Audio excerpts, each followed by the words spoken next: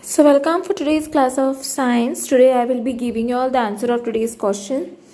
This is only the question and answer. So today's question is taken from class 10 science.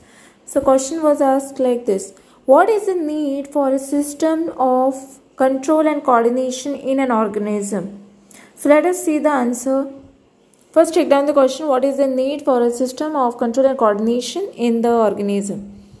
The answer is right over here. Every little change in the environment evokes an appropriate movement in response. For example, if we want to talk to our friends in class, we whisper rather than shout loudly. Thus, the movement to be made depends on the event that is triggering it. Therefore, such controlled movement must be connected to the recognition of various events in the environment followed by only the correct movement in response. In other words, living organism must use system providing control and coordination. In multicellular organisms,